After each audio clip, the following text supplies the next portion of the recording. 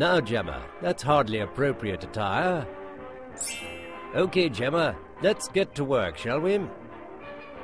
First of all, we need to gain access to the engine bay. No, Gemma, some cars have their engine in the back, but not this one.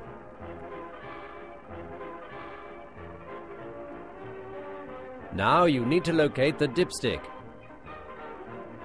No, Gemma, I said dipstick, not lipstick. That's correct. Now slowly remove the dipstick and wipe off any excess oil. Now put the dipstick back in. Okay, Gemma, now take it back out. Oh dear, this automobile is low on lubrication. Not to worry, we'll have that topped up in a jiffy. Motor oil is available from most good automotive retailers, but it's important to make sure you choose the correct oil. No. No. That's it. Now find the oil filler cap.